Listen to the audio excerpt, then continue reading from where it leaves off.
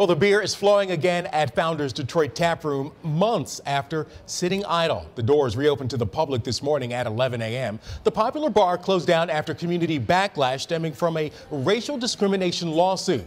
That suit was settled back in November. Since then, the Taproom's owner says Founders has a renewed commitment to connect with the city in meaningful ways, including hiring more people from Detroit and giving the Taproom's profits to charity for the next 3 years. Today's visitors were delighted to see multiple new beers and different menu choices.